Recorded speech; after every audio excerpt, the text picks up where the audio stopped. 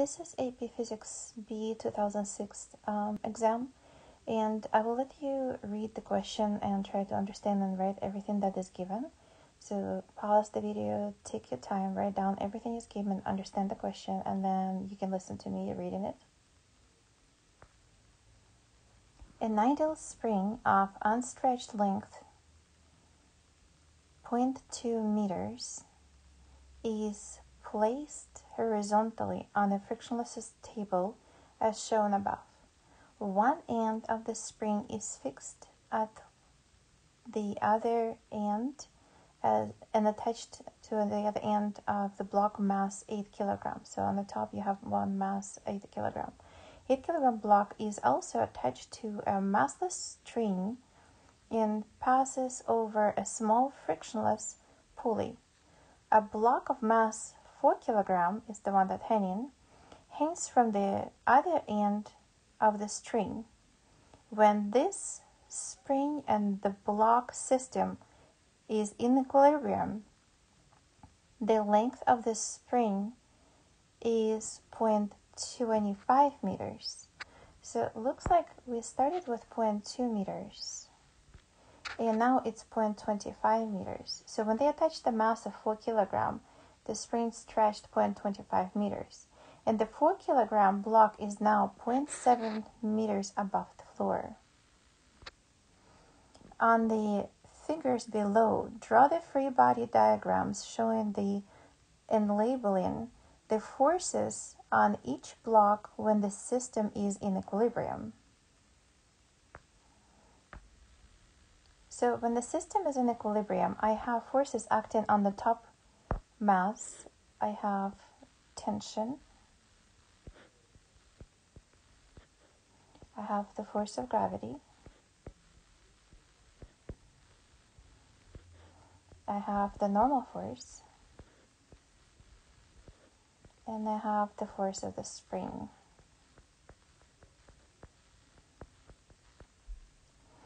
On the mass that is hanging, you have the force of gravity. Let me make this one bigger M. And the tension force. So that's when it is in equilibrium. I redrew the forces for you for a certain reason, and I'm going to explain to you right now why.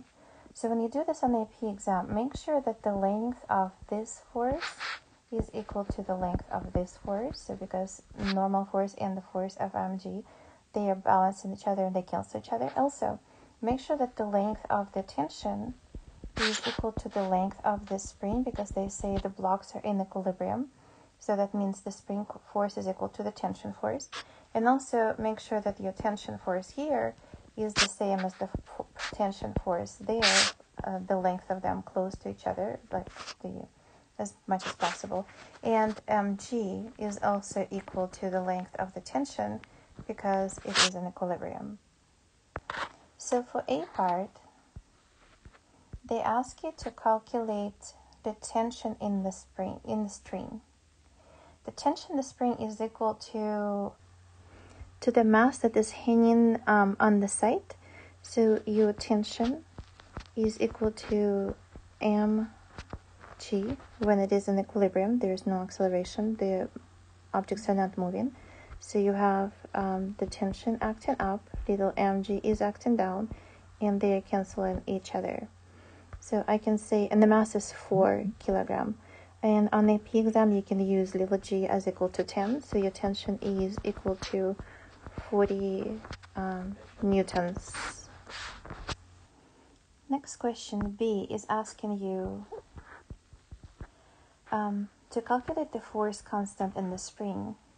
Because the force of the spring is equal to the force of tension and has a formula. So I can say, let me write this part A, this part B. So your spring force has a formula of negative kx. And because negative is just telling you that it's opposing the action that you're doing to the spring. So if you stretch spring in one direction, the spring force is actually in the opposite direction, so you don't have to plug in this negative into your formulas every time you calculate. So your spring, actually let's do it through the second Newton's law.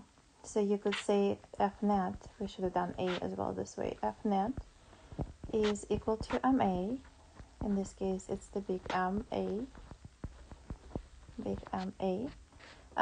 the net force is, I'm going to say tension is the positive minus the force of the spring, and equals to 0 because that's in equilibrium. So your tension force is equal to the spring force.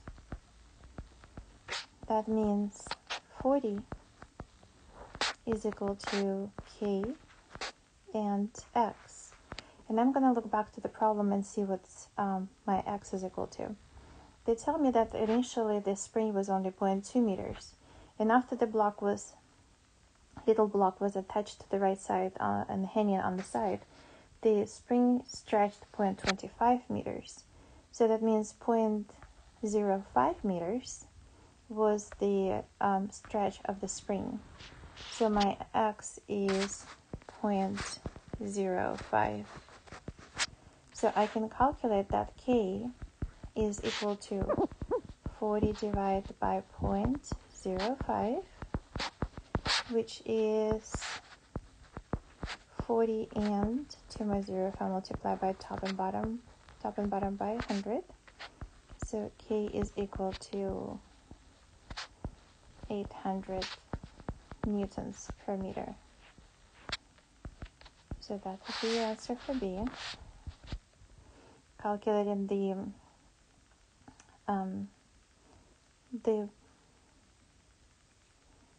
that was our calculate the force constant of the spring. Now for C, or actually for C, right? That was for C. B was, so this was B actually. This is B. This is our B. This is our C. And A was showing the forces. Now for D part, calculate the time taken by the 4 kilogram block to hit the floor.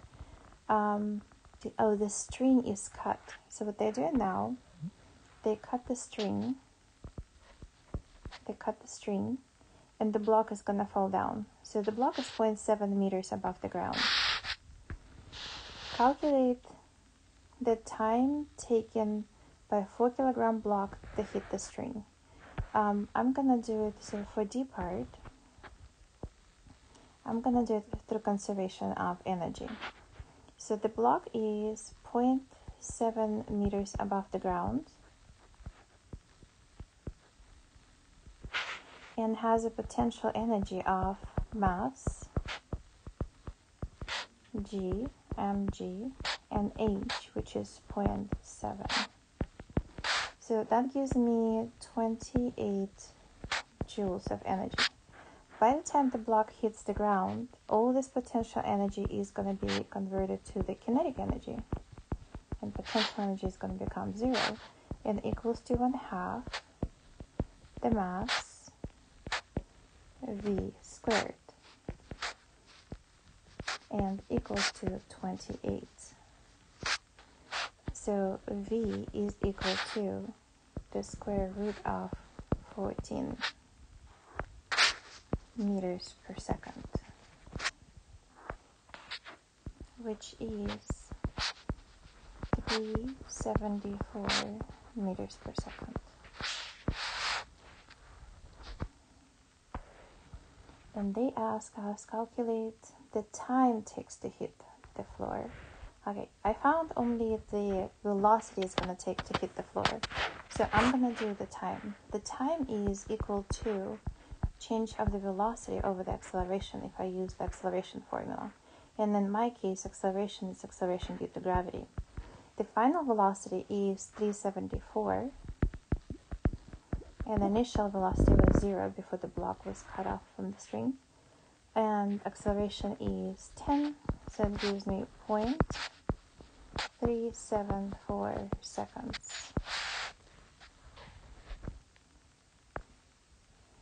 For the next question, they ask you to calculate the frequency of oscillation of the 8 kilogram block. So for E, I need to calculate the frequency, but the frequency is the reciprocal of the period. So if I find the period, I can calculate the frequency. So the period is, for the spring is 2 pi, the square root of mass over spring constant. So I have 2 pi, the mass is 8, and K is, we just calculated 800. So the period is equal to 0.623 seconds. So that is my period, the time it takes to do one oscillation. Then the frequency is equal to 1 over that number, which is 1.6 hertz.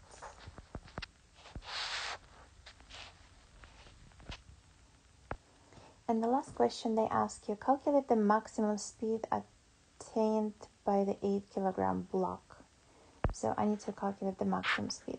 So when the block is stretched by 0.05 meters, it has maximum potential energy. So maximum potential energy of the spring that the spring holds in it when it's stretched is equal to the formula 1/2 kx squared. So the block is in this position somewhere. Then when the block gets back to equilibrium, it has maximum velocity, and the spring has no more potential energy. So all this potential energy is gonna go to the kinetic energy of the block. And this is what we want to find, maximum kinetic energy of the block. So I can set up potential energy of the spring is equal to the kinetic energy of the block. So potential energy of the spring is 1/2 kx squared, or change of the potential energy of the spring is equal to change of the kinetic energy of the block. And that is going to be transferred into 1/2 mv squared. I can cancel 1/2 and 1/2. And what I have K is 800. X is 0.05 squared equals to mass is 8 kilogram and V squared. So I can find velocity is equal to 0.5 meters per second. So that's the maximum velocity of the block.